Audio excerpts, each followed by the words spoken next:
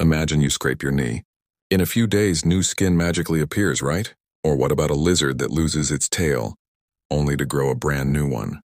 What if I told you that the secret behind this incredible regeneration is something your own body has, and scientists are on the verge of unlocking its full power to regrow not just skin, but entire organs? This isn't science fiction, this is the world of stem cells. So what exactly are these miracle workers? Think of stem cells as your body's blank slate cells. They're like the undecided freshmen of your cellular university. While a skin cell can only ever be a skin cell and a nerve cell is stuck being a nerve cell, a stem cell hasn't chosen its major yet. It has this incredible, almost magical ability to transform into any type of cell the body needs. We all start as just a handful of these master cells. As we develop, they specialize, creating our heart, our brain, our bones, everything.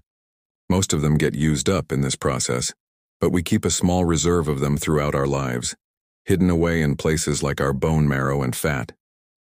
These are our adult stem cells, our personal on-call repair crew. When you get injured, they rush to the scene and help patch things up. But here's where it gets really mind-blowing. Scientists have figured out how to take a regular adult cell, like a skin cell, and reprogram it. They can turn back its biological clock, convincing it that it's a blank slate stem cell all over again. These are called induced pluripotent stem cells, or iPSCs. It's like finding a way to turn a brick back into the original clay it was made from, ready to be molded into anything new. So what does this mean for you? Well, the possibilities are staggering.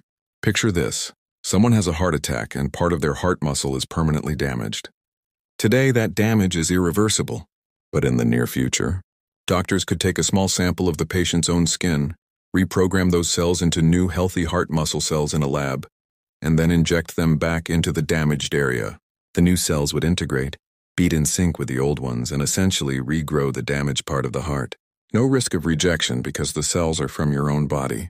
This isn't just for hearts. Scientists are already using stem cells in clinical trials to treat blindness by regrowing parts of the retina. They're developing ways to create new insulin-producing cells for people with type 1 diabetes.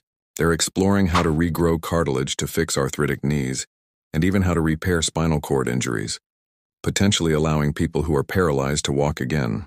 There are even experiments happening right now to grow entire organs, like kidneys and livers, on a scaffold in a lab, with the goal of one day ending organ transplant waiting lists forever.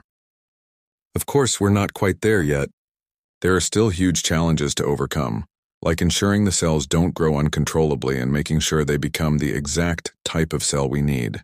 It's a complex and delicate process, but the progress we're making is happening at an incredible speed. The power to regenerate our own bodies, once the stuff of superhero comics,